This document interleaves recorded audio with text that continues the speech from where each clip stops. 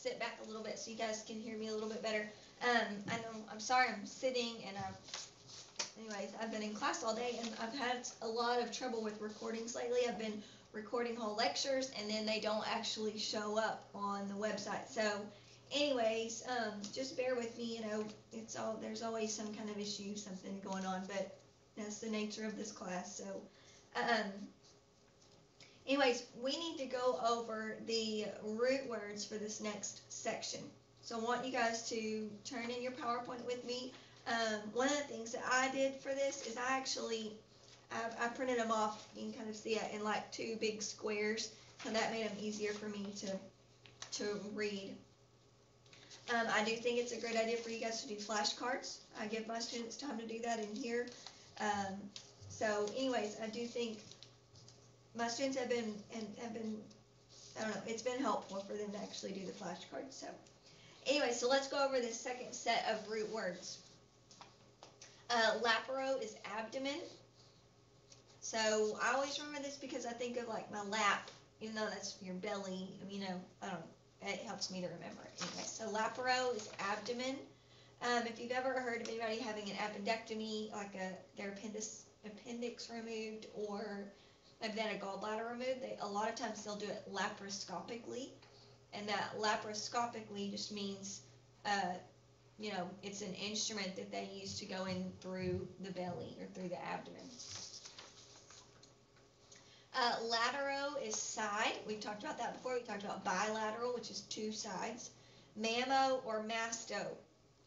Either one of those, you'll see them used, and they both mean breast. A couple of examples: mammogram. That's it's a radiologic picture of the breast. That's a diagnostic tool that they use to diagnose breast cancer or tumors, whatever they may find in that tissue. And then masto, you'll typically hear it if someone is going to have a breast removed, like if they found a tumor or something that they need to have the whole breast removed.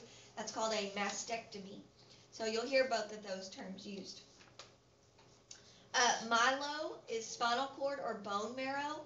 And I always remember this one because if you look at the next one is myo. Myo without the L means muscle. And I always remember that because you'll think my big old muscles, myo is muscle. Okay, myelo, directly above that, you can see is spinal cord or bone marrow, and you'll hear it used for either one. So I always remember that because I think about that myelo with that big L, and I think of that L looking like a spinal cord. So I know that one is the spinal cord or bone marrow. Myo, my big old muscles, that's muscle. Myelo with the L is spinal cord. Naso is nose. Nephro or reno is kidney. Either one of those. And I always remember these. Reno, I don't have a really good way. Maybe you think urino, I don't know. Anyways, reno is kidney, but nephro, I always remember it because I think about that PH sound, that sound, the F sound it kind of makes, and I think nephro goes with filtering, and your kidneys filter blood. That's one of the things that they do in your body. So nephro filters. Versus neuro, the next term you see on here, which is nerve. It doesn't have that F sound in it. Neuro, like a neurologist. That's a doctor that you go see about nerve problems or something going on in your brain. Osteo is bone. I typically have students think of osteoporosis. Osteoporosis. Osis at the end of a term is process. So it literally means process of, or osteoporosis. You'll hear it used as process, or sometimes you'll hear it used as abnormal condition. So abnormal condition of the bone pores is what that means. And what happens in osteoporosis is the pores within the ends of the bone actually get more open, and so it makes the bones a lot more brittle because there's not as much structure there. Odo is ear, like an otoscope is that instrument that if you've ever been for an ear infection or something, the doctor uses to look in your ear. It's called an otoscope. So odo is ear. Plegia is paralysis. So you've probably heard the word like paraplegic or quadriplegic.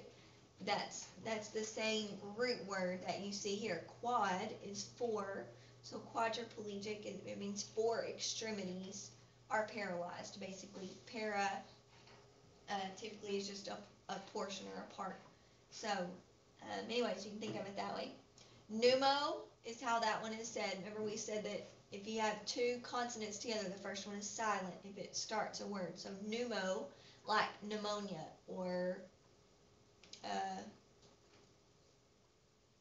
pneumothorax. I don't know. Pneumo means lung or air. Sometimes you'll hear it referred to as breathing. Rhino means nose. Pretty easy to remember. So you got two that means nose, naso and rhino. Thoraco is chest. We talked about the thoracic spine. It coincides with the chest. We talked about the thoracic cavity. Okay, thoracic is the chest cavity. So thoraco is chest. Tracheo is the windpipe or the trachea. And you can feel your trachea actually. Probably it's got rings. Kind of feel it in there. But that's your windpipe. That's the tube that goes from your throat to your lungs. Okay, so those are the new root words. You'll have a quiz over these in a couple days. So make sure you look at that. Make sure you study. I would suggest you make your flashcards so that you'll have something to study. Anyways, if you guys have any questions, let me know.